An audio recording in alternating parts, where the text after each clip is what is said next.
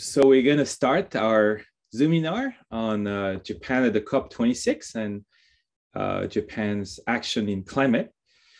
Friends, students, colleagues, good afternoon, good morning, konnichiwa, for those of you in Japan, and wherever you may be. I'm Yves Tiberghien, Professor of Political Science, Konwakai Chair in Japanese Research, and Director of the Center for Japanese Research at UBC, within the Institute of Asian Research and the School of Public Policy and Global Affairs. Thank you for joining us today. Before we proceed with the event, I would like to first acknowledge that for us, at least in North America, we are meeting here on the 11th anniversary of March 11. So 11 years ago exactly, Japan was struck by one of the most powerful earthquakes on record, causing a massive tsunami that has devastated the Tohoku region and resulted in almost 20,000 deaths in the region. So I would like to start by taking a moment of silence, mokuto, in remembrance of all those affected by the disaster.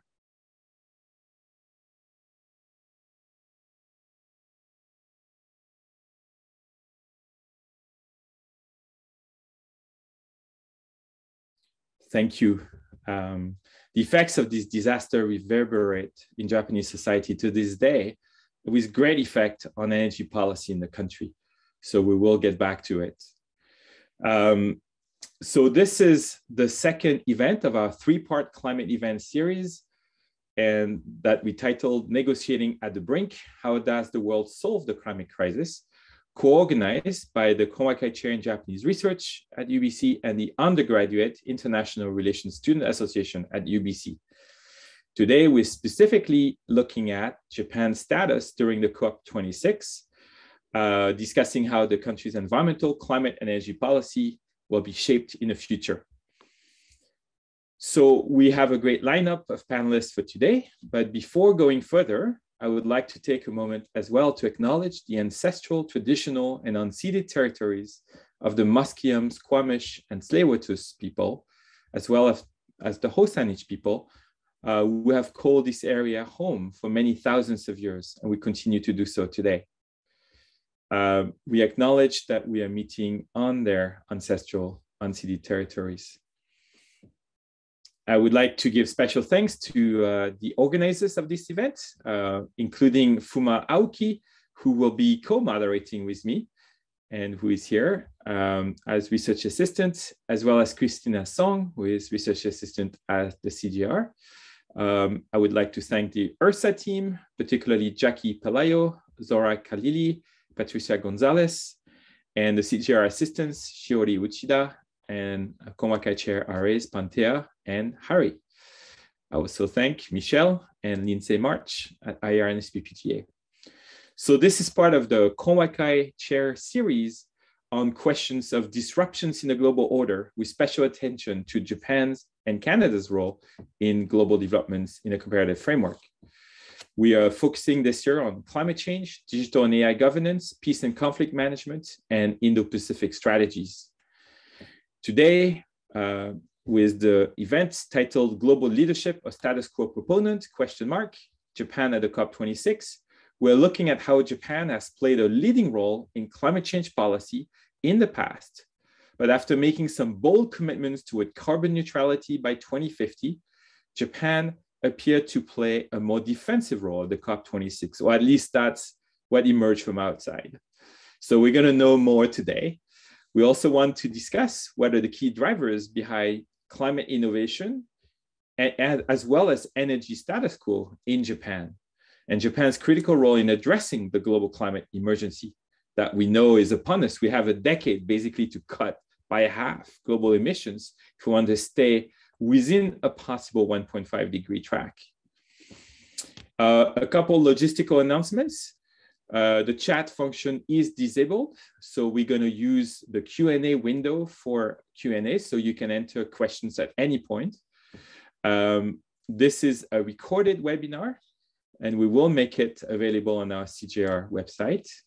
You're not required to use your camera or microphone to ask questions. You can write questions in the Q&A box, and we will be watching them and saying them for you. Both Fuma and me, we will monitor the box. We will, of course, use your first name only, but only if you put your name. So now it's a great joy to introduce to you one of the dream panels on this question, one of the best lineups we can imagine. And I'm going to introduce them, and they're going to, after that, they're going to go through their presentations. So first of all, we have Dr. Hiroshi Ota, an old friend of mine who is professor at the School of International Liberal Studies at Waseda University, researching global international relations and global environmental politics and policy, as well as Japanese foreign policy. It's one of the experts in Japan on both climate change and ocean governance. Second to speak will be Dr. Masako Konishi, Deputy Director of Conservation at WWF, Worldwide Fund, Japan, where for whom she has been attending all COP events since 2005, sorry. So that's 16 COPs, a true veteran of COP meetings, analyzing climate change negotiations and climate policy proposals. So it's really wonderful to have Konishi-san with us today. Third, we will have Dr. Kameyama Yasuko-san, who is a Social System Division Director at the National Institute for Environmental Studies in Japan, researching policies toward the creation of decarbonized and sustainable society. Wonderful expertise, and thank you, Dr. Kameyama. Dr. Kameyama recently wrote a piece that was quite influential in East Asia Forum on those questions of climate in Japan. And then finally, last but not least, we will have Dr. Llewellyn Hu, who is professor at the Crawford School of Public Policy at ANU in Australia. And he's an expert on low carbon energy transition and climate governance through a global supply chain perspective, with a particular expertise on Japan, one of the great experts worldwide in Australia on Japanese climate and energy policy. So with this, we're going to jump in, and we're going to turn first to Dr. Hiroshi Ota for his presentation. Thank you. It was a very kind introduction for me. And thank you for also inviting me to this interesting webinar. So I'm going to share the slide first. Let me prepare for that.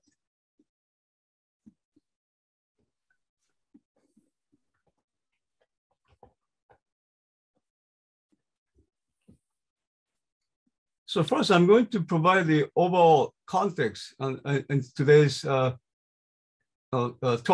So first, I'm going to address the question, why did Japan decide to jump on the bandwagon, and how serious is it, focusing on the 2050 net carbon neutrality? And Japan was rather rugged during the Paris conference, climate conference, and Japan's mid and long-term greenhouse gas emission reduction target was just 26%, and from the 2013 level by 2030 and 80% by 2050, quite behind the Europeans' target. So why is that? I think Japan is not necessarily encouraging to promote the renewable energies. This is the electricity mix before nuclear accidents and after, and then official target 2030. So as of 2010, nuclear 29%, renewables just 10%, and 29 liquefied natural gas, and 25 coal, and 7% oil.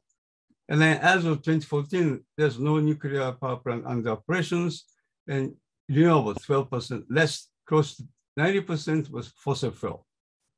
As for the official target 2030s, nuclear is still large, 22%, renewable just slightly larger than nuclear, 24% less fossil fuel.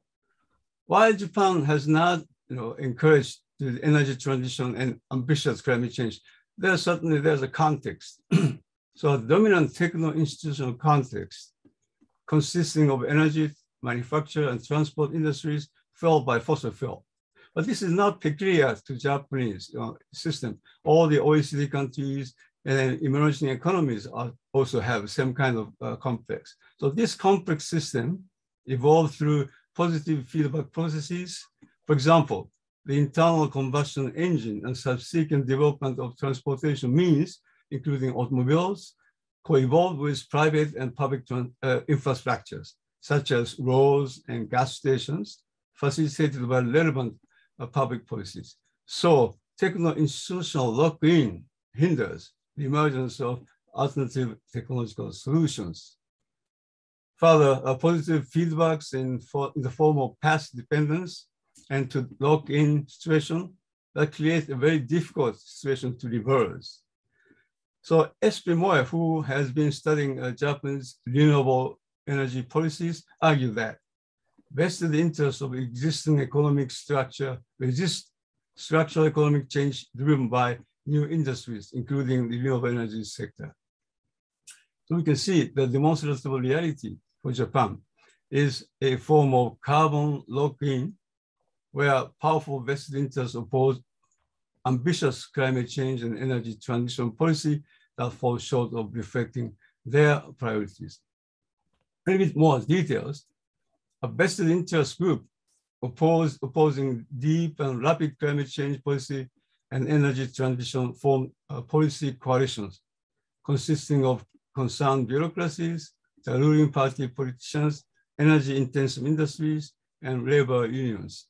Particularly Keidanren directly influences the policymaking processes of METI, Ministry of Economic Trade and Industries, and ANRU, Agency for Natural Resources, Energy, as an essential policy council member. For example, Keidanren, as late as 2019, opposed to carbon pricing, such as a carbon tax and carbon cap and trade system to reduce CO2 emissions.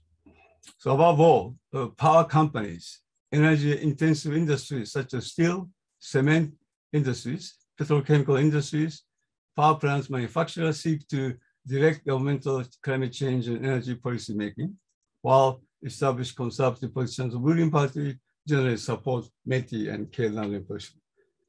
So, having this context, how come Japan could ratchet up national determining contributions to 46%, 50% aspirational goal and by 2030s, and then also declaring net carbon neutrality by 2050. Certainly there's a top-down decision-making processes, but still we have to ask why Japanese Prime Minister Yoshihide Suga, who is a most unlikely political leader to promote decarbonization of Japan, yet he declared the 2050 net carbon neutralities in October 2020. So how we need to explain how come. One of the normal approaches to look at the Gaiatsu, foreign international pressure, to explain Suga's decisions. So there are certainly intangible international pressures. A state's reputation at stake as environmental NGO resort to the so-called name and shame tactics. For example, the Japanese government frequently received a dishonorable fossil award at the United Nations Climate Conference. And tarnished diplomatic reputation certainly does matter. Japan's nationally determined contribution NDCs lag behind others. So that this is international pressure maybe help the advocacy coalition within Japan, consisting of Minister of Environment, Energy Environment, and environmental NGOs, and eco industries to pressure Suga administration. But there are also more tangible international pressure, like a divestment movement. Particularly global financial investors have increasingly divested from fossil fuel-related industries. And the international coal market divestment has occurred even in Japanese industries, including general trading companies. And most of the Japanese companies have become members of the United Nations Task Force on Climate-Related Financial Disclosure, TCFD. Renewable 100% coalition companies or coalition also influences Japanese companies' behavior. But within ruling parties, there's a trend toward decarbonization. For example, one item of LDP Komeito policy agreement in September 2020 is to accelerate climate change policies. Komeito particularly insisted on aiming at net zero GHG emission by 2050. There are certainly policy brokers, like Kono Taro, who is a champion of renewable energies, and also Shinjiro Koizumi, environmental minister, pressure Suga to take action. There are certainly there's few reports on about Hiromichi Mizuno, special advisor to METI, co-chair of One Planet Working Group, focusing on the implementation of TCFD recommendations. He suggested Suga that the drivers of economic growth in the post-COVID-19 would be digital transformation and sustainable transformations. And he also suggested if Japan declared the 2050 net carbon neutralities, the international community would appreciate more than China's 2060 net carbon neutrality in September 2020. As a matter of fact, one day after Suga declared 2050 net carbon neutralities, United Nations Secretary General Guterres phoned him, congratulating him, and also encouraged to pursue this policy further. But even within METI, they began to talk about decarbonization in Japan. For example, Strategic Energy Plan of 2018 mentioned phasing out of inefficient coal power plants and also mainstreaming renewable and the challenge toward decarbonization by 2050s. And following year, 2019's METI policy paper also mentioned carbon neutrality 2050. So before Suga's declarations, this was almost as an established policy direction. On top of all these, there's further international development. In September 2020, European Commission President Ursula von der Leyen declared to reduce GHG emissions by at least 55% by 2030, launching European Green Deal. Similarly, California Governor Newsom issued an executive order requiring sales of all new passenger vehicles to be zero emission by 2035. And then global competition over the electrification mobilities, energy transitions, and technological breakthrough has become intense. And even Japanese companies moved. For example, March 2020, Mitsubishi Shoji and then Chubu Electric Power Corporation acquired the largest Dutch power companies, Eneco, whose strength is wind power and digital technology. So these are METI's green growth strategy on carbon neutrality 2050. I'm not going into detail because some other speakers talk about this in details. Another push was the President Biden's Leaders Summit on Climate. So Japan, Suga administration declared 46% target and aspirational target 50%. These are the roadmap for the 2050 carbon neutralities. And then 14 industries field, energy-related, transportation, manufacturing-related, household, and office-related. But there's a certain challenge ahead. So nuclear and thermal power plants with CCS, CCSU, 30 to 40% by 2050s are too ambitious. And then many experts and environment NGOs said 50 to 6% for renewable are too small. And the steel industries, which emit 40% of Japan's total CO2 emissions, face tremendous difficulties. For example, hydrogen for the blast furnace is too expensive, and the electricity furnace require large amounts of electricity. Automobile industry emits 15% of Japan's total, having still quite a long distance to achieve. EVs only 1% for total fleets. And then there's not enough provision for the infrastructure for EVs, and then also fuel cell vehicles. And then Japan needs further develop the fuel for airplanes and ships. So in concluding my presentation, what the takes away in recent development in Japan climate and energy policies? The revision to act on promotion of global warming countermeasures. Certainly this is a very tremendous improvement in 2050 net carbon neutrality on the books. And the promotion of renewables in local communities is also having a great promise in the future. But this is questionable. Carbon pricing, still MOE, METI are deliberating separately. But one of the main message from my takeaway message is renewable energy lock-in setting in. by overshadowing the incumbent. So how influential is the advocacy, coalition, environment NGO, MOE, politician, eco-business industries in Japan to challenge the incumbent?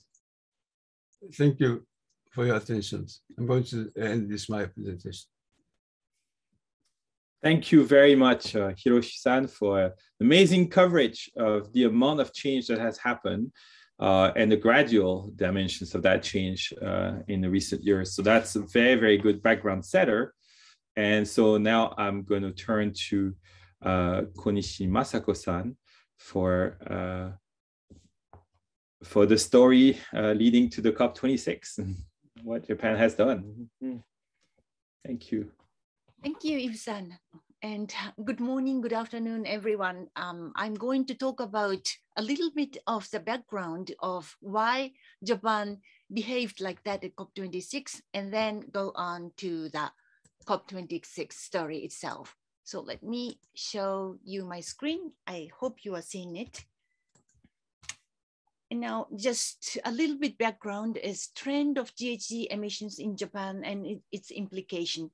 As you see, Japan has committed to the Kyoto Protocol, but since 1990, Japan's GHG emission didn't decline due to the coal power plants expansion. So CO2 emission here, as you see from 1990 to this 2007, this correlates to the amount of coal power plants in place. So this one is like this.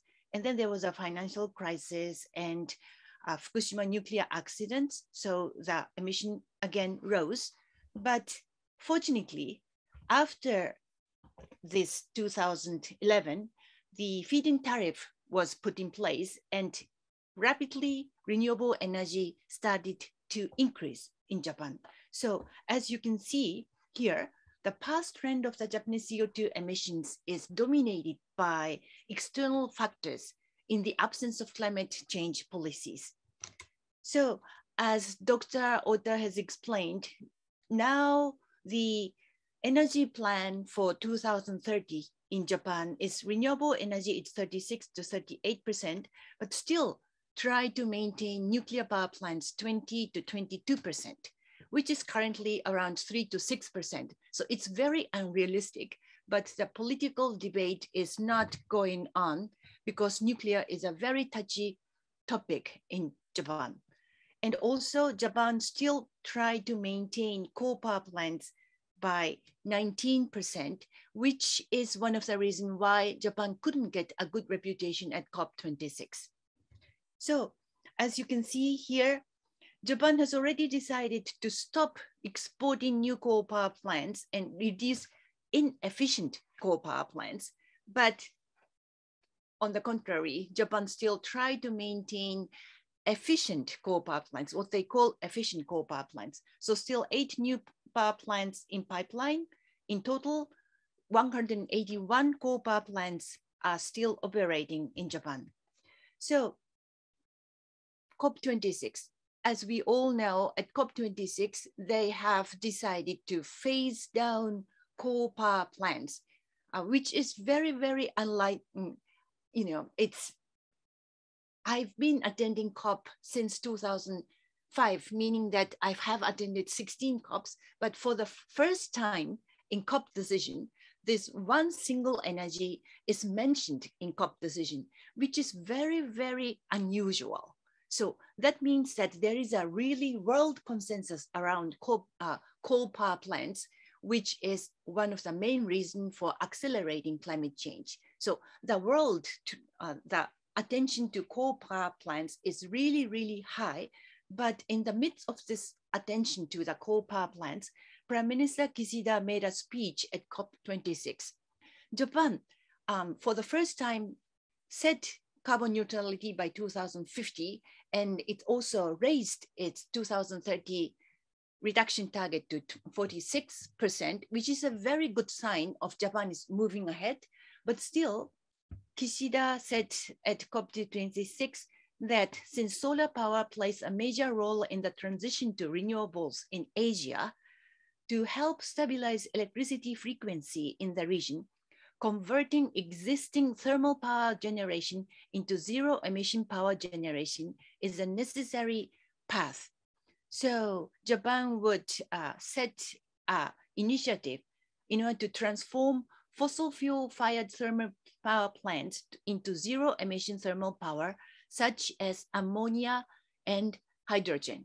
So Japan basically said, we will maintain coal power plants, but we will try to use ammonia and hydrogen as zero emission power. How does this speech was perceived by the civil society is here. So Climate Action Network, which comprises 600 climate NGOs around the world, gave Japan again the Fossil of the Day award at COP26. And the reason why is that using ammonia and hydrogen as zero emission thermal power, but these novice and costly technology are linked to fossil fuel extraction and would leave little chance of meeting the global 1.5 degrees targets, meaning that ammonia, hydrogen, if it's in place right now, it may be good, but it's still very novice technology, which is not yet commercialized, and they still plan to use it only 20% by 2034, putting coal power plants, meaning that it's not in line with 1.5 degrees. And of course, not even with 2 degrees. So what is the purpose of the Japanese government is being questioned here at COP26. So, and again, one other question is there is no carbon pricing yet in Japan, which Dr. Ota rightly explained due to the fierce resistance of the industry association. So yet climate effective policy such as carbon pricing and coal phase-out plan is not in place in Japan. Thank you very much. I will stop my presentation here and want to listen to the discussion. Look forward to the discussion furthermore. Thank you.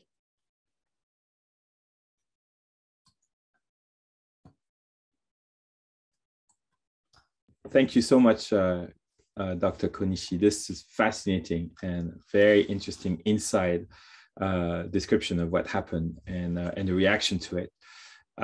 So now I'm going to turn to Dr. Kameyama Yasuko-san for the next part of the story. Thank you. And good morning, good afternoon, everybody, wherever you are. My name is Yasuko Kameyama. I work for National Institute for Environmental Studies. This is a government-funded research institute under Ministry of the Environment. And thank you so much for inviting me to this important seminar. So I'm going to share my screen.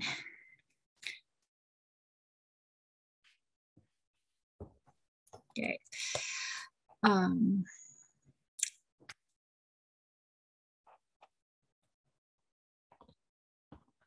Okay. Yeah. I've prepared a slide to explain the latest developments of climate change policy in Japan. Some of my early slides repeats what has been explained by the two previous speakers, so I'll just skip them. And I'm going to start from this slide. That Japan's decarbonization policy making has been driven mainly by the business sector. And I would like to emphasize that the fact that Japan is trying to catch up with other countries that have pledged net zero earlier than Japan. Industry sector that are not energy intensive, such as financial sectors, taking the lead in it.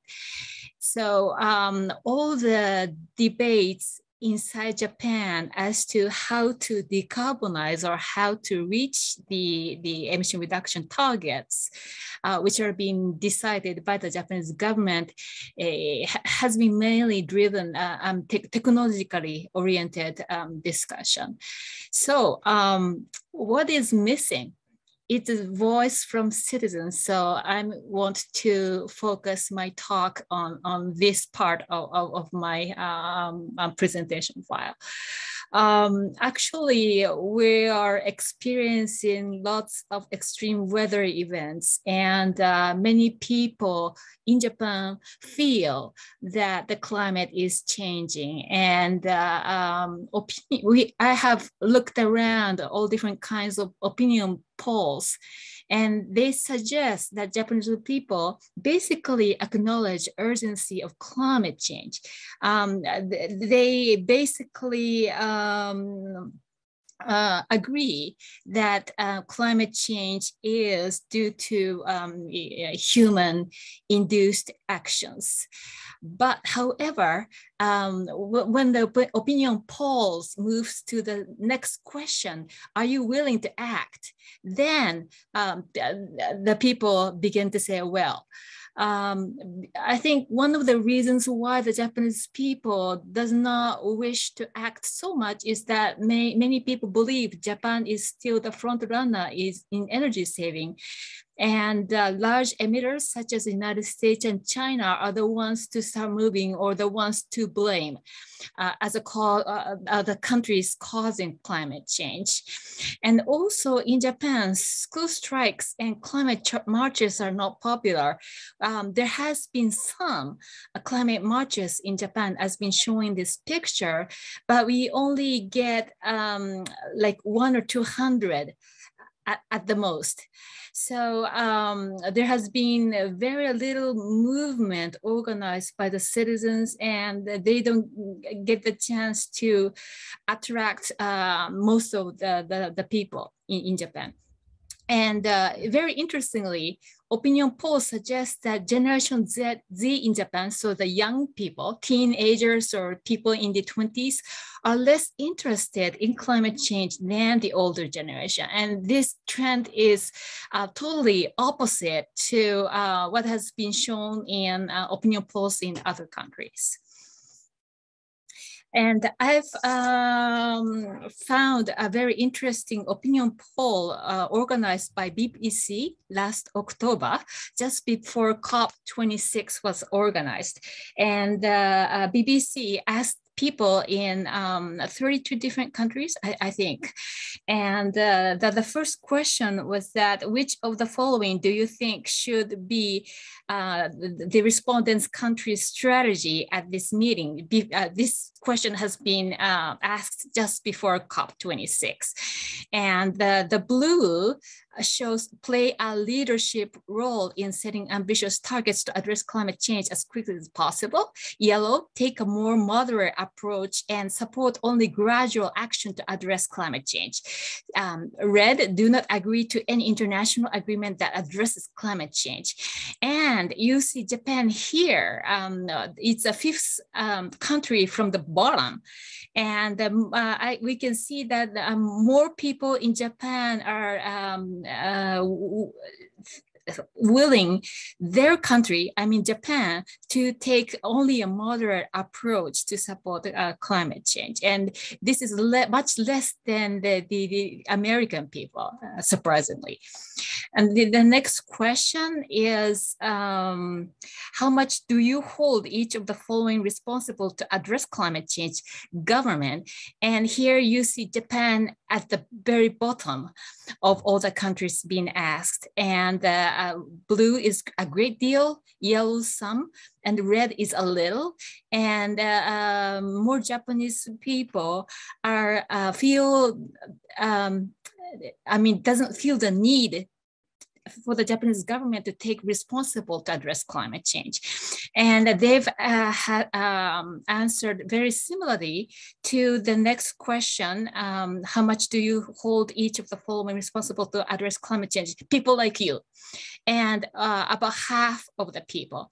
in Japan doesn't feel themselves to be responsible to address climate change. So looking through all these opinion polls, I feel very worrisome that although the Japanese government has committed to the net zero commitment by the 2050, it is very much technology driven or business oriented. And I feel the real need to, as a researcher, to approach the ordinary people in Japan and try to activate the people in terms of how they should be thinking about climate change. So I will stop here, and I look forward to the discussion in the latter half. Thank you so much. Thank you, Dr. Kamiyama. That was fascinating, and it's pretty pretty shocking. Those numbers look lower than during the ratification debate of Kyoto Protocol in 2005. So something really happened, right? And of course, lower than during Prime Minister Kan's time when there were those huge protests against nuclear, but in general for renewables, right? So something seems to have turned the wrong way. Well, we're going to get back to this in discussion, but for now, I'm going to turn to Dr. Llewellyn Hu, joining us from Canberra, I suppose. Thanks, Yves, and hi to everybody. It's terrific to be here, calling in from Australia, so a couple of hours ahead of Tokyo time. Let me begin, as is customary in Australia, as indeed in Canada, I believe, to pay my respects to the First Nations peoples on lands I'm speaking to you from, that is the Wurundjeri people, and also pay my respects to elders past and emerging. So I'm going to talk very briefly about two different issues. And the first of those is, to show you that something really big happened in 2021. Japan adopted a new model of decarbonization related decision making based on the idea of backcasting, which is commonly used in Europe and elsewhere. The second point I'm going to make is that Japan's having problems implementing that. And the reason for that is because decarbonization is essentially about creating and meeting sectoral targets. And there are real problems in the way that Japan's going about setting those targets and trying to achieve them. And the example I'm going to use is ammonia and the use of ammonia within thermal coal, because the way that Japan's going about this is pretty problematic if you think about it in terms of a global decarbonization scenarios. So let me just briefly share my screen. So the first point to make, I guess, as I mentioned, is that something quite big happened with Japan in 2020-21.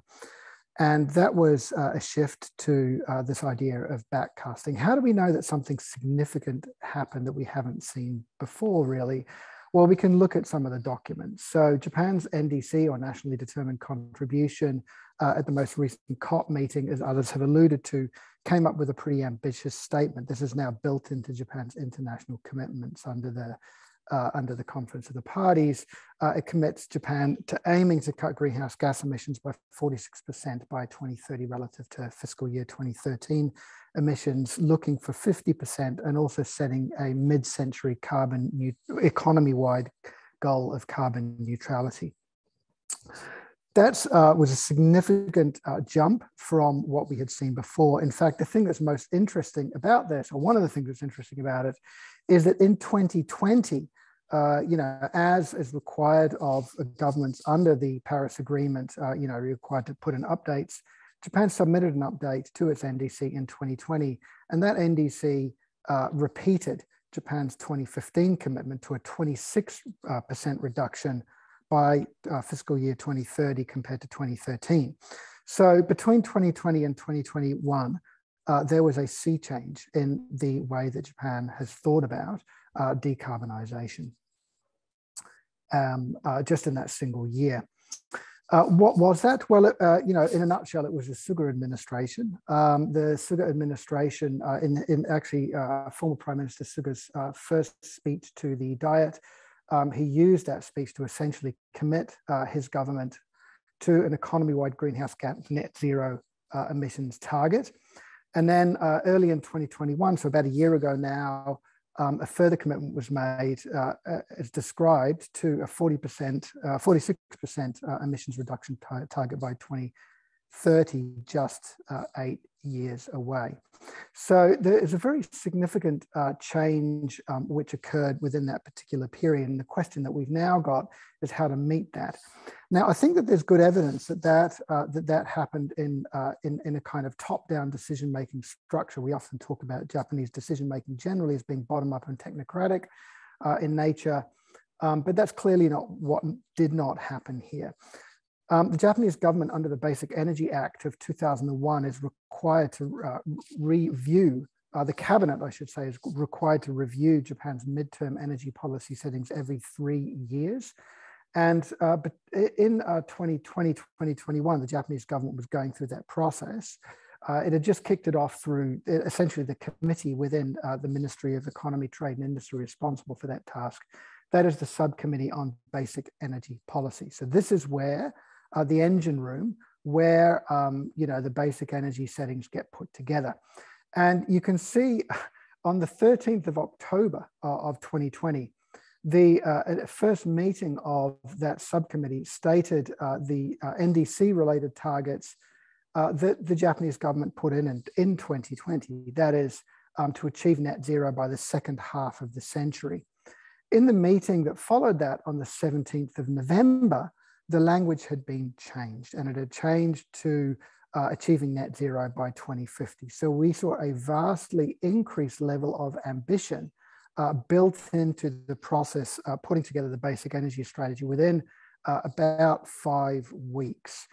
And, you know, this is strongly suggestive that this was not something which bubbled up from, you know, demand supply planning within the ministry, but what was rather pushed in from above. And, you know, there's someone's going to write an article one day which will go and chat with the various ministers and tell us how that came about. So where we are now is that we, you know, we've got to come up with, you know, you know, how to go about achieving that, right? It's an extremely ambitious target given where Japan stands. Here's Japan's primary energy supply. So this includes the transport sector, for example, not just electricity in 2019. And you can see that, you know, oil dominates essentially. That's transport, some petrochemicals, natural gas and coal. Coal primarily used in the power sector, but also a little bit of it for steel making as well, which we can talk about if people are interested. Now, just like every other economy, Japan has to follow a particular path.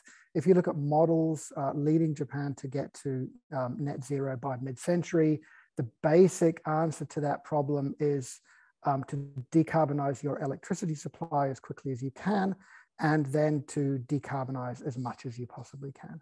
So we've kind of got this two-phased approach: push lots of renewables into the system, and deal with all the transmission issues you've got to deal with, and then electrify as much as you can. So get gas out of heating, for example.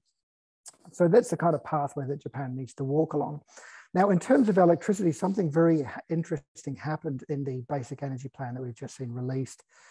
And that is that hydrogen and ammonia was introduced for the first time ever into Japan's electricity generation targets. Now, electricity, we need to decarbonize electricity fast, okay? So you can see here that it's a small number, but we've got a 2030 target of 1% of generated electricity coming from ammonia.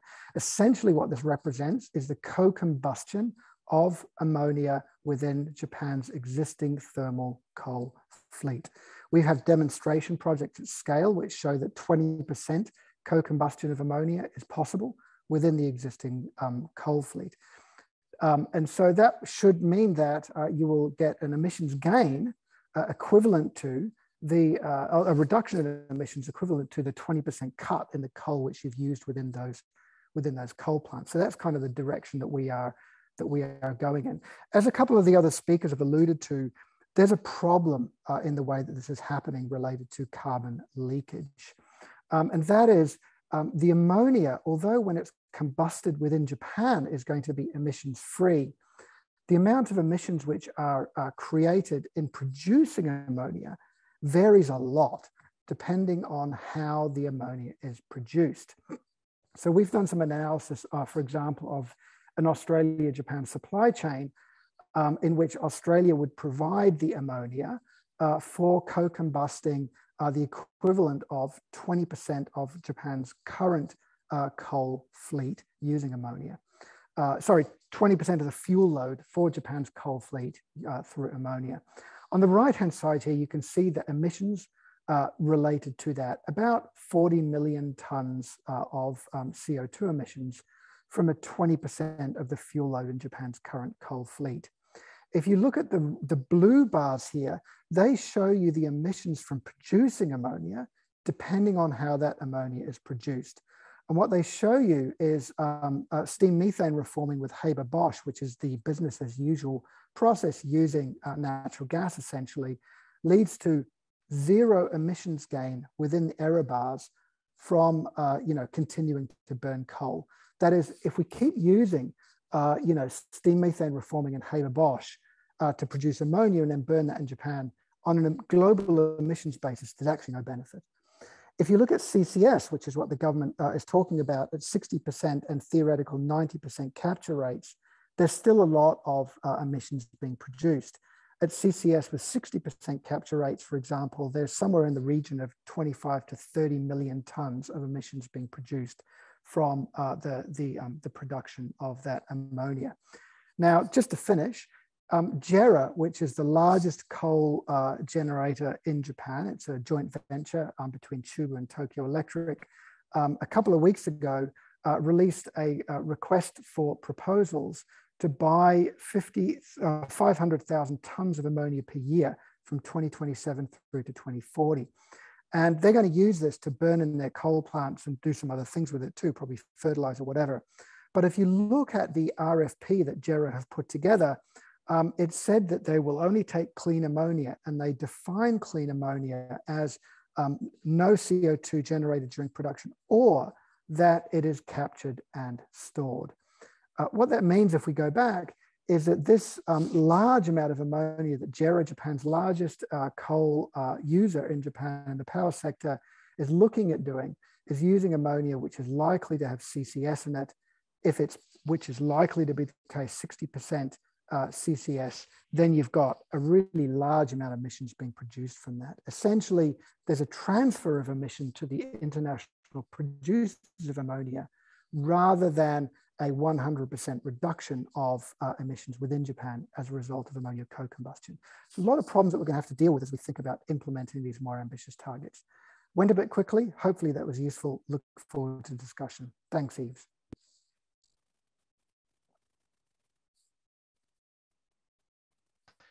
Thank you, Dr. Llewellyn Hughes. So that was fascinating and pointing out to something that we start to hear a lot, the ammonia story. And so, yeah, with the 4 presentation, we have a good picture from different perspectives here about this kind of tug of war, this combination of high ambition and, and enduring practices that are, still very sticky within the Japanese climate energy space. So maybe I invite now all of you to bring your camera back. I'm going to ask just one question to you. Maybe if you can take 1 or 2 minutes for that first question, and then I'll turn to Fuma for second batch of question, and Fuma will moderate the Q&A from the audience as well. So I wanted to push a bit more the politics behind, and for each of you, it may take a slightly different form. So for example, for Kamiyama-san, it's really striking the decrease over time, right, of that mobilization of public opinion and civil society. So I remember when Koizumi hesitated to ratify the Kyoto Protocol after the US pulled out, there were pictures in the media of the NGO leaders meeting him personally. There was, there was a public opinion in general that wanted to ratify. It was sort of 60% for. So there was push coming from civil society and public opinion toward action. And if anything, we have seen an increase in weather events in Japan, as in the rest of the world, right? Terrible heat in Tokyo and terrible flooding and worse typhoon. So it's not like Japan can ignore that. And so to get to a point where there's a divergence between public opinion in Japan and in most of the rest of the world, except for Russia, Singapore, and Hong Kong, I saw the data. It's pretty striking, right? So what's happening here in terms of society and public opinion? Maybe I'll start with that question, and I'll have one political question for each of you. So I'll start with you, Kamiya-san. Mm-hmm. Thank you so much for this important question. A similar question was also raised in the Q&A box, and I've already written a little bit from my own personal view. I think there are several reasons behind it, but I think one of the reasons why Japanese people are less interested is that for a long time, like more than 20 years, Japan has repeatedly emphasized that Japan is technologically one of the most energy efficient country in the world. Whether or not that statement is true or not, I think the Japanese people's mindset has been really fixed in that mindset, like Japanese people is the most energy saving. And so even though Japanese people are aware of climate change and urgency of climate change, many Japanese people feel that we are already doing enough and it's the other countries who must be doing more. So I'll stop. Mm. Interesting. Maybe next in that political search for who is driving what, I'll turn to Dr. Llewellyn Hu on there is another piece in that story which happened in 2019 under Abe and 2018. So in fall 2018, Abe made speeches at the UN General Assembly, and then he published an FT op-ed really, claiming leadership as he was taking leadership of the G20, leadership on climate. And then he went to Davos, early 2019, and he made extremely, bold commitments. I remember debriefing this. It's still pre-pandemic, so I had a chance to debrief this in METI and in a Kante and also Gamusho. And they told me that there was almost surprising at least to METI, and it was not integrated into an action plan. But still, there is that track record, right? So that bold leadership started under Abe without implementation. And then Suga then picked it up and put legs into it. And then now Kishida is advancing it. But so what drove Abe then to start that story, even though the implementation or the strategy was not in place yet? Do you have a sense of what was happening? And if public opinion is so soft, unlike during Koizumi, who was very responsive to it, why was Abe and then Suga and then Kishida doing this?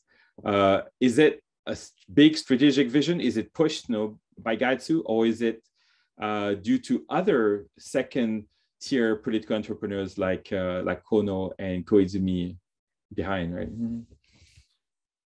Yeah, so I have no insight into what Mr. Abe's intentions were in relation to that kind of language. I mean, to me, the NDC is where the rubber hits the road, because Japan's essentially entered into an international commitment of sorts to, that it's now seeking to meet.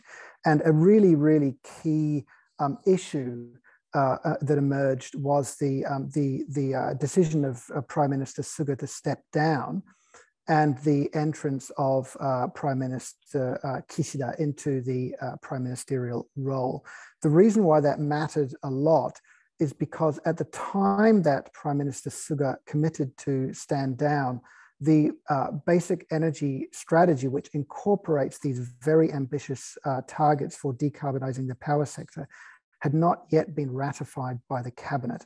And if you remember, one of the candidates for prime ministership at the time actually said that they would review those and with a mind to weakening them. Now, Mr. Kishida was successful, and then those 2030 targets for the power sector built into the basic energy strategy were ratified. And that means they've essentially become part of, domestic policy, and METI is now on the hook to try and, bring those about. That's going to drive energy policy making for the next 3 years till we see, a new basic energy strategy put together. So I think that Mr. Kishida, kind of his hands were tied a little bit. It would have been really tough to redo those things once they were put together. So I think that there's an important story to be written about what drove Prime Minister Suga to make the speech that he made in the opening of Parliament in his first speech. I have some, uninformed conjectural opinions about that, but they're not based on hard data. So maybe someone here wants to write the article.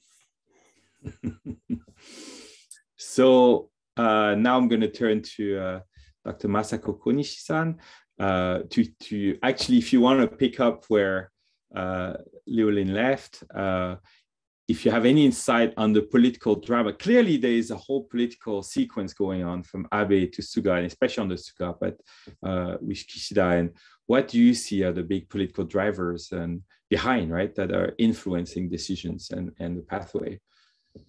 I think Dr. Oda righteously pointed out that I'm pretty sure it's Gaia's international pressure, and especially that is coming from investors' pressure. WWF is doing this science-based target initiative, SBTI, for the companies who want to claim that they are doing good for the environment, that they need to set their reduction target in line with the science coming from the Paris Agreement. And I see a very interesting trend when Japanese companies want to join these science-based targets. The companies who are under international pressure moved first. And still the very domestic companies, such as utility, is not moving forward. Meaning that if the Japanese companies are exposed to investors' requests that started like since the adoption of the Paris Agreement, that they're gonna divest their money if you don't take action in line with the Paris Agreement. And that changed a lot of the Japanese companies, I believe. And then now the TCFD and also the carbon adjustment border mechanism that EU is going to implement, these are becoming a big international pressure to the Japanese companies that the government needed to change. If the government doesn't take a robust position, such as carbon neutrality by 2050, or raise its 2030 target, at least in the same level as EU, then Japanese companies will be really, really in a position that is being pressured by investors, that Japanese companies are not going good and Japanese government is not doing good. There is a strict guideline for that. So I think that is one of the big moves why Japanese government changed its position so drastically. And I think drastic change is a very high risk for Japanese companies. So I do believe that Japanese companies need to think beyond the government decision right now. Fascinating. Actually, I had a quick follow-up for you. Since you have been at all those COP, I remember something that was really amazing was at the COP at Copenhagen, right? COP 15, 2009.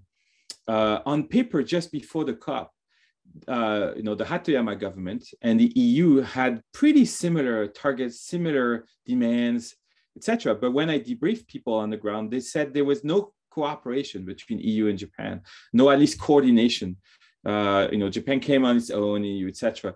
So do you as you see the COP over time, have you seen this EU-Japan cooperation playing a role at any COP? And how is it today, right? Is there, because on paper, they're kind of going in similar direction, but how do you see that EU-Japan linkage in COPs and beyond? Mm-hmm. Yeah, it's a very valid question.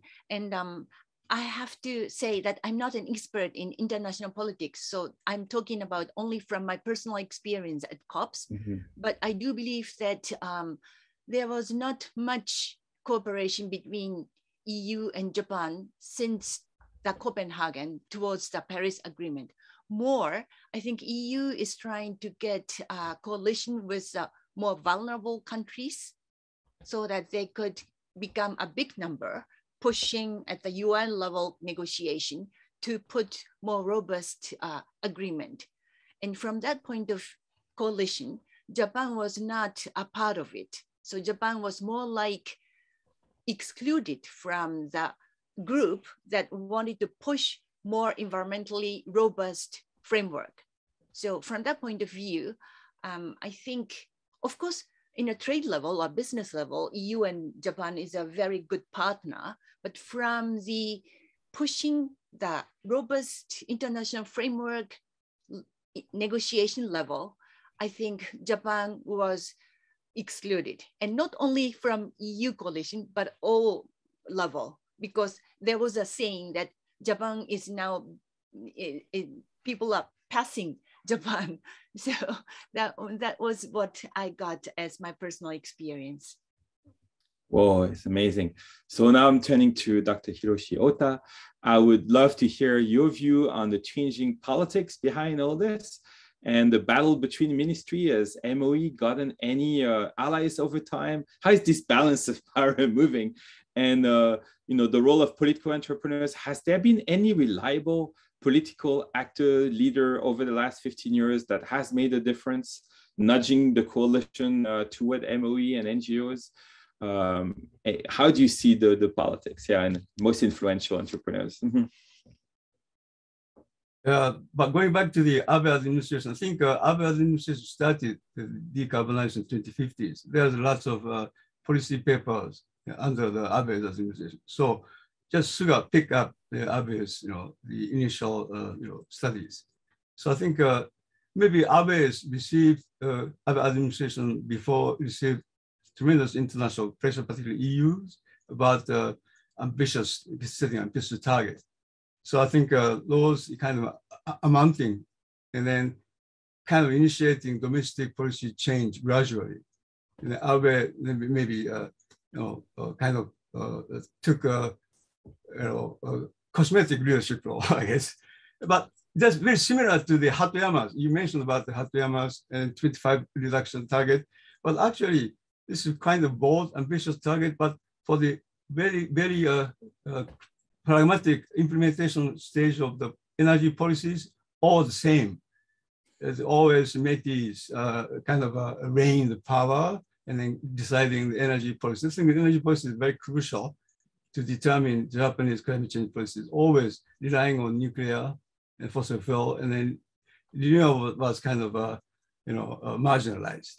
So even though the Hatoyama looks very much becoming a leadership role, taking a leadership role, but in substantive matter is always energy policy is kind of dragged down this kind of leadership role. So I think I don't know any inside information about how the Japanese delegations in negotiating with EU counterpart. I think according to the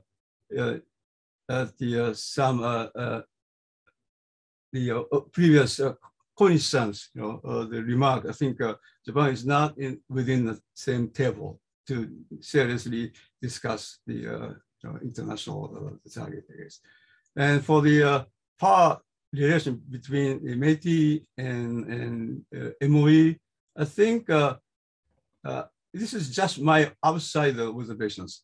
Métis is gradually becoming a defensive position compared with the Kyoto negotiation era and post-Kyoto. But definitely after cabinet decided to this new energy policies and also 2050 carbon neutralities, and that was in a book, in a legal statement. Certainly, they had to respect that decisions.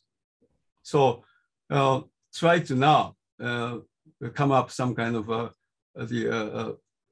workable policies.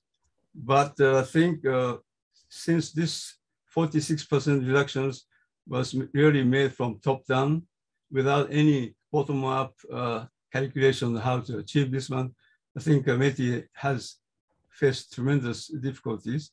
But I will say that also Konishi-san also rightly pointed out Japanese business sectors pretty much pushing, even within Keidan lens, they're thinking about really seriously about to decarbonize the future. But I think 2030 target, 46% is quite, unrealistic, I guess. But the 2050 target, maybe, if technological development catch up with this trend. But I don't know about the 2030s. But certainly I see some kind of power balance shifting toward MOE, and then I hope that the advocacy coalitions, particularly MOE, environment NGO, and eco-business sectors, should be getting stronger, having tremendous international support. This is my kind of hunch. Thank you. This is fascinating. Would anyone here in the panel add anything to this discussion before I turn to Fuma for the next questions? Mm-hmm. I would just say on METI versus the MOE, two things. So I mean, authority is drawn from the legal frameworks under which they operate. So for the MOE, to my mind, the MOE is playing quite an important role under the framework law that it has in place to help manage climate change, if you like. So that has enabled the MOE to provide advice essentially to subnational governments who are looking to develop low carbon or decarbonization plans.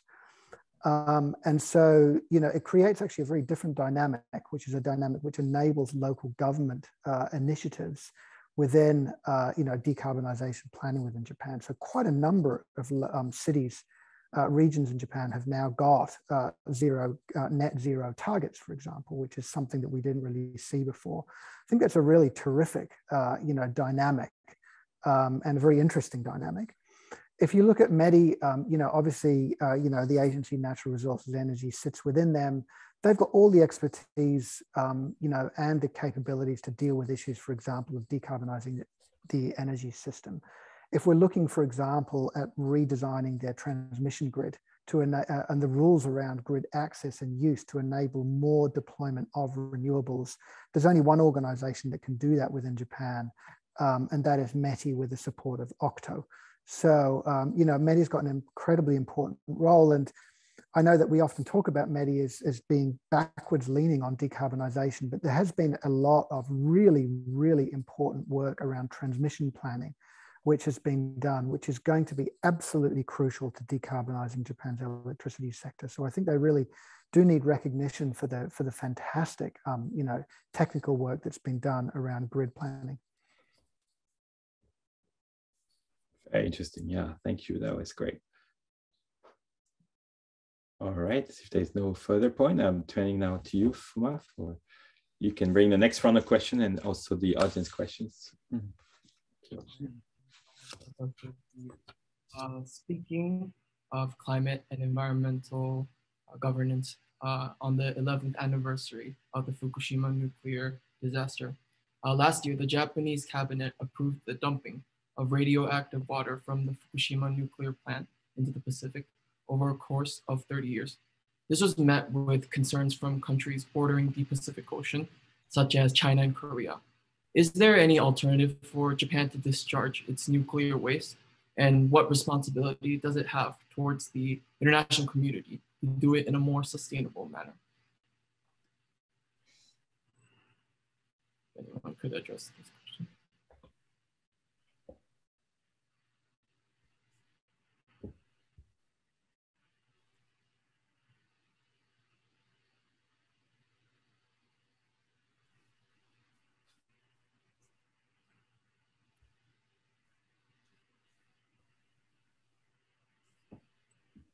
it might be a bit of a complicated question to address and unpack in a few minutes, but yeah.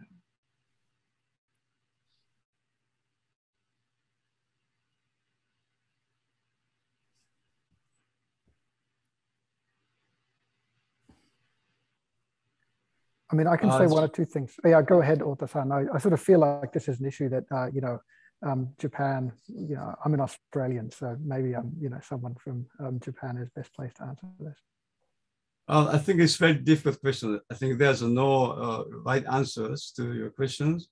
And certainly, I think we should avoid, anything, no nuclear, wastewater into the sea. And certainly, I share the concerns among the others with emitting this kind of, discharging this polluted waters.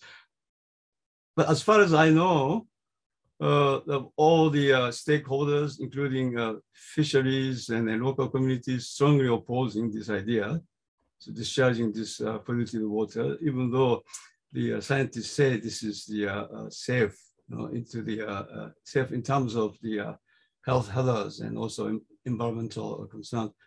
But according to what the governments and also the power companies saying that there's no enough room left to storing these waters into these sites, and then also the containers having the problem of maintenance, and also the material itself has to be considered about the erosions. But I have no clear answers. The alternative way to discharging this polluted waters.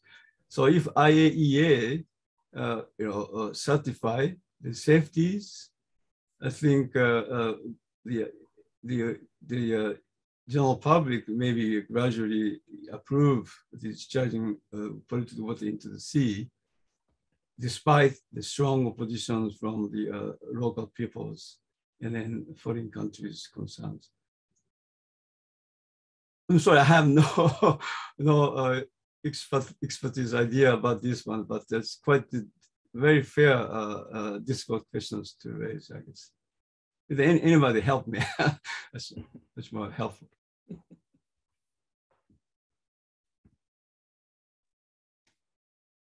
I think from an international kind of perspective, the key issue is transparency, right? So, you want to ensure that data around, the relative concentrations of radioactive substances in the water, which is being used to cool the damaged units, is transparent and credible. To me, that's crucial. And so, one would look to international, organizations such as the IAEA to ensure that's the case, right?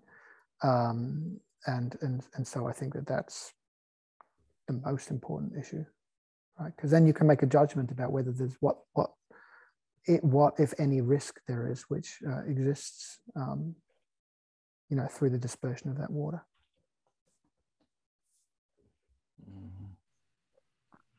Thank you so much. Is there anything else the other panelists would like to add to this topic or conversation at hand? All right, well, if not, I would like to move on to the Q&A portion of this event. And the first question comes from Nagasaki Shinya-san. And this is addressed to Dr. Ota. To what extent are the effects of the declining birth rate, aging population, and declining population taken into consideration when discussing GHG reduction in Japan? Also, some experts have been pointing out that manufacturing in Japan, monozukuri Nihon, is a story of the past, and a major change in the industrial structure is required. How is that taken into consideration? Thank you very much, Nagasaki-san. It's quite a difficult question. For the first part of the question, I think I'm sure that the governmental kind of relevant section is incorporating the decline of the population into aggregated data to calculate the total emission of Japanese CO2 emissions. So I think I'm sure that they are doing that. But second question is, yes, certainly for the most advanced semiconductors or IoT era, IoT field, Japan is quite behind. So Japan cannot produce the most advanced semiconductors. So this clearly shows that Japan is losing the ability to produce the most advanced technological material. But for the automobile, it's only the last maybe stronghold of Japanese industry is automobiles. And some other area is maybe AI and also robotics. So because of the population decline, Japanese industry or companies are serious about developing robotics to compensate the lack of the workforce. And so I think certainly certain areas Japan is trying to catch up with and also try to exceed other countries. But the most important area is semiconductors. And the most advanced area is quite lag behind others. So in that sense, Japan is losing the lead in this manufacturing. But still, I think vast majority of Japanese company is a small and medium-sized company corporation. They have the skills and also artificial, traditional kind of artisanal skills may be still important to applicable for the more advanced stage of the industries. So I think the strength of the Japanese future manufacturing is whether or not the Japanese government can, maintain strong small and medium-sized companies and enough, manufacturer foundation or not. But certainly most cutting-edge area, I think Japan is losing leadership. This is my questions. All right, thank you so much. Would the other panelists like to add on to anything with what Dr. Hiroshi Ota has said? May I add to what Ota sensei said? It's true that Japanese manufacturing power is losing competitiveness. And actually, I personally feel that the automobile manufacturing, Toyota, is the last resort in terms of Japanese industry. And that has been one of the reasons why the Japanese government are not being able to fully make transition into electrification of automobiles, because Japanese manufacturing and car manufacturing companies have so much competitiveness in terms of hybrid cars, not electric cars. And so that's what we have now in terms of industry sector is becoming one of the reasons why Japan is not being able to decarbonize our economy. Thank you so much. Is there anything else anyone would like to add? If not, we will move on to the next question, which comes from Nagasaki-san again. He says that in science, tritium concentration is below the legal upper limit, which is understood internationally. South Korea releases more tritium into seawater every year than it releases from Fukushima, but he has never heard of any problems with that issue at hand. However, this is science and technology, and it is natural that communication with fishermen and others is important. So I guess the question is addressing why is one topic at hand more discussed globally, while the other is not perhaps highlighted in the news coverage or media.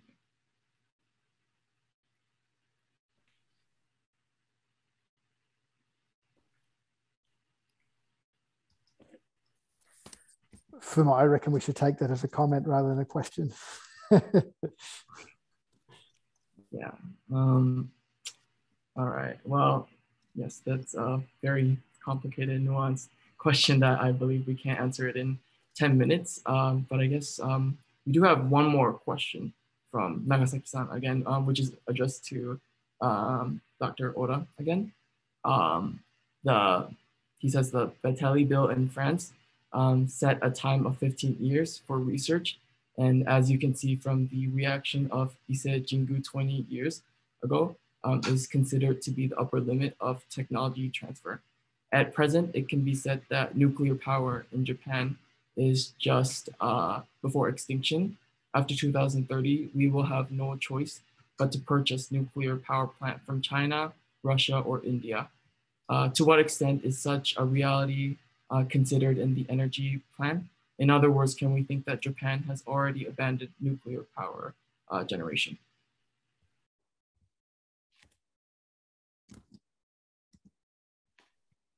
I think certainly the nuclear science and also students want to study about nuclear science is going to decline. But I believe that we can still have to promote studying nuclear technology, mainly because we have to decommission quite many nuclear power plants, and also to how to deal with the Fukushima Daiichi nuclear power plants and how to decommission these most difficult areas. And no kind of society experience this. So if the government is serious, and we should encourage young scientists to study about the nuclear technology again and how to cope with these most daunting tasks. So once they have a systematical way to address these issues and try to develop these technologies, Japan can become leaders in these areas. Because we have many nuclear power plants in the world, and China is building, and then India is also. So in the future, this is kind of permanent the tasks to how safely decommission nuclear power plants. So I think Japan have to play this role in leading this technological field in order to provide special services, safely decommissioning the power plants. So I think we have lots of obligation too, as one of the country who experiences tremendous, one of the worst nuclear accidents. So I hope that the government can direct this way, and then also people acknowledge the necessity of nuclear science and technologies to further develop to cope with this difficult problem. Thank you. Thank you very much. Would any of the other panelists like to add on to what? Yeah, so there's a couple of things maybe to add on nuclear. So first, the Abe administration, the Suga administration, and I believe now the Kishida administration have essentially committed to restarts to the extent that they're acceptable by the public, but to no construction of new nuclear plants. So there are, a bunch of, time series kind of scenarios out there that show that, if you in the law which creates the Nuclear Regulatory Agency in Japan, there is a 40 plus 20 operating life that's legally allowed for nuclear units. That is 40 years. That can be extended for 20 years if the safety agency says that it's safe to do so. So if you say that, and you say, that we're not going to build any more, then what you're saying is that the nuclear industry is going to disappear from Japan over time, because you're not going to be replacing any of the existing nuclear units, which are going to reach the end of their operating lives. Now, one thing that we haven't covered today, but Japan has a pretty big, innovation policy, green innovation policy. There are 14 different components in that, right? Offshore wind's a big one. Vehicles, other areas, energy efficiency, of course. One of those is nuclear, and within that nuclear R&D program is a lot of small modularized nuclear, research-related programs. So I think, like lots of parts of the nuclear industry, those small modular nuclear reactors is an area that we don't know what the market will look like, but unlike the kind of big centralized units, which we've been talking about up until now, there's another angle or area to think about, which is small modularized nuclear, which is being supported through R&D funds on an ongoing basis. And it's at an early technology readiness level, so we haven't seen that commercially deployed yet. But that's one possibility moving forward, right? So that I think that's something to watch, where that sits. Thank you so much. I certainly believe that nuclear energy policy is a discussion we must really have in Japan. And I think that's something that would come up in the future. That would be a very hotly debated topic, certainly. We're almost closing in on our time for our event today. But before we end it for today, would the panelists like to say a final remark before we go? Yeah, and if I may add, in your remarks, you could maybe address this one question is particularly interesting from Mark Elder.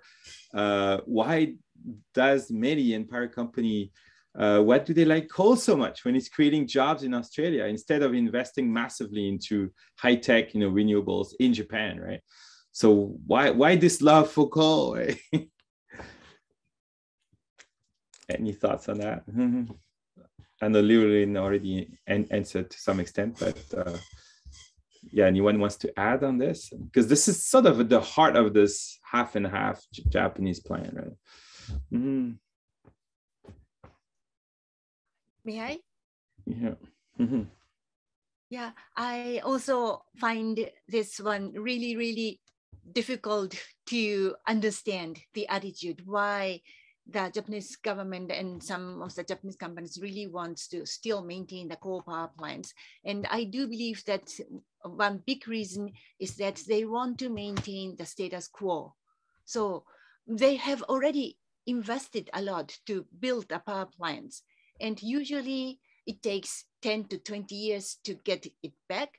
And then after that, running the lifetime 40 years, it's a very lucrative one. So coal phase out, meaning that they have to abandon a thing that may not collected their investment yet, or to give up a very lucrative power plants. And they want to maintain as long as they can.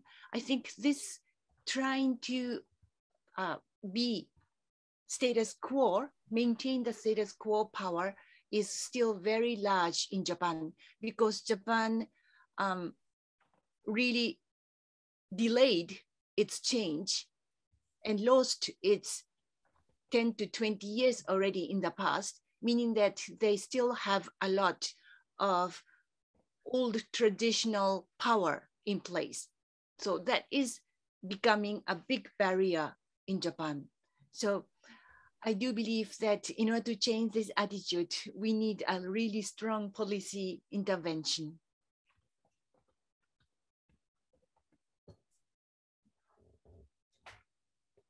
Fascinating. Yes, certainly, Collison is right to say that Japanese societies, particularly industry, has locked in carbon. Carbon lock-in is quite serious. And then, we have behind 20 or 30 years behind from the EU. Germany, for example, started in 1990 seriously about renewables, but we have not just started. So I think these 20 years of the loss is quite significant, I guess. So I believe that I just said in the final remarks, in my presentation, so the advocacy coalitions, like MOE, environment NGOs, eco-industries, or business, I think very crucial to change the renewable lock-in in order to overcome this carbon lock-in. So I hope that, but Kamiyama-san presented that young people is not necessarily supporting this climate change or energy transition. So that is, I don't know how to change the people's mind, but I think we have been suffering quite lots of the natural disasters, flood and heavy, not drought so much, but so we are kind of accustomed to the severe climate. So I think climate change does not necessarily ring the bell of the people, I guess. So I think we have somehow relate this natural disaster to climate change and then energy, transition. I think that's kind of connection we need to develop further raise the awareness of people. So I don't know how to say, but education is one of them, but college student is too old, I guess. We have to start from the elementary school or maybe the kindergarten pupils to kind of educate and then kind of plant some kind of ideas of the environmentally friendly life. That is my also final remark. Thank you very much. As my final remark, I want to raise the point of importance of local governments. I think we didn't talk so much about the importance of local governments because traditionally, Japanese local governments just incorporated what the national government has decided. But in terms of climate change and decarbonization, it was another other way around. It was the local governments that set the net zero emission target first. After it was Suga, Prime Minister Suga setting the national goal. So, so this kind of tug of war between local government and national governments can also be explained as a reason whether or not to support coal, because coal power plants are going to be big size. Mega power plants. But if you go for renewables, it will be the local government who will get the most benefits out of it. So if we go for renewable energy, I think we'll be able to get more energy to the local governments, and also it will be a way to influence the younger generation. As Tabitha has asked as for the next second question, I think the younger generation has not been able to fully experience by themselves what the climate change problem is. They only get the information from textbooks. And I think one of the solutions to get the young people get involved in this issue is to localize the problem. So thank you so much.